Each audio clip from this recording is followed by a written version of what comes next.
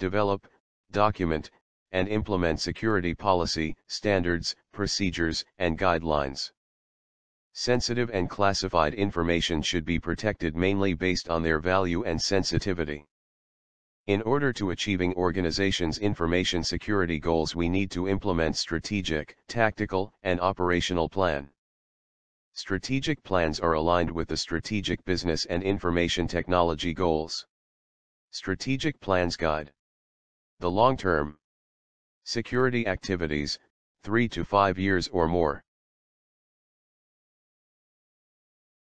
Tactical plan is a midterm plan developed to provide more details on accomplishing the goals set in the strategic plan. Tactical plans achieve the goals of the strategic plan and are shorter in length, 6–18 months. Some examples of tactical plans are project plans, acquisition plans, hiring plans, budget plans, maintenance plans, support plans, and system development plans. Operational plan is a short-term, highly detailed plan based on the strategic and tactical plans. It is valid or useful only for a short time. Examples of operational plans are training plans, system deployment plans, and product design plans. Policies are documented principles that guide decisions to achieve intended outcomes. An example of this is employees should not reuse their password on any other network. Policies are divided into level of policies and categories of policies.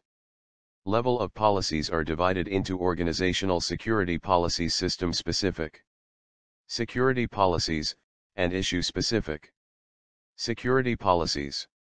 Categories of policies are divided into regulatory security policies, advisory security policies, and informative security policies.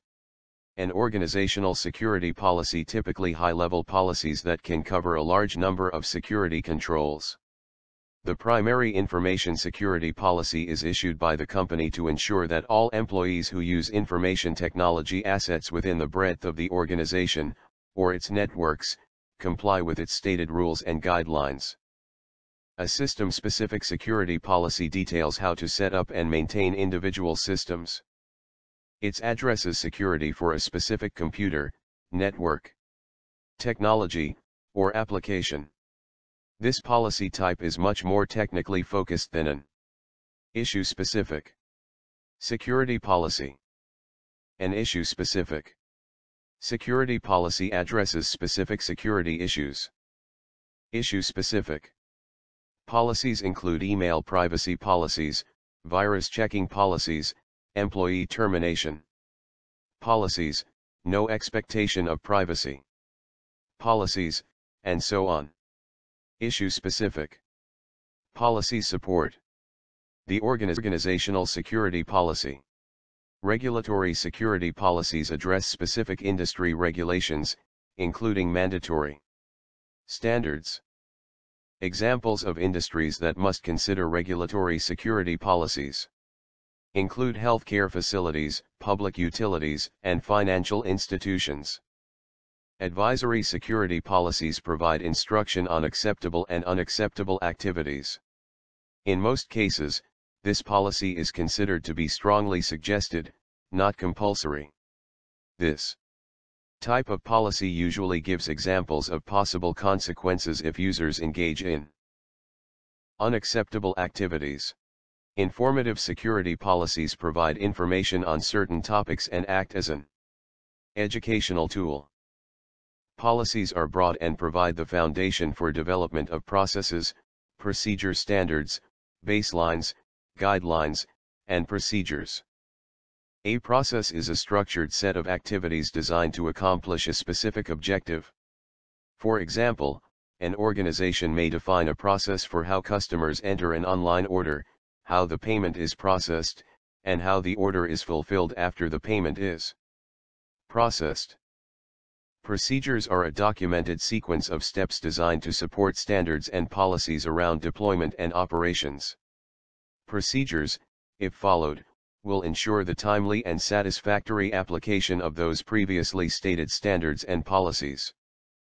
Standards describe how policies will be implemented within an organization. For example, all critical data will be encrypted during transmission and storage. They are mandatory actions or rules that are tactical in nature, meaning they provide the steps necessary to achieve security. Guidelines are recommended actions that are much more flexible than standards, thereby providing allowance for circumstances that can occur.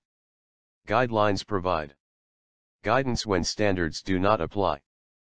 A baseline is a reference point that is defined and captured to be used as a future reference. Although capturing baselines is important, using those baselines to assess the security state is just as important. Even the most comprehensive baselines are useless if they are never used.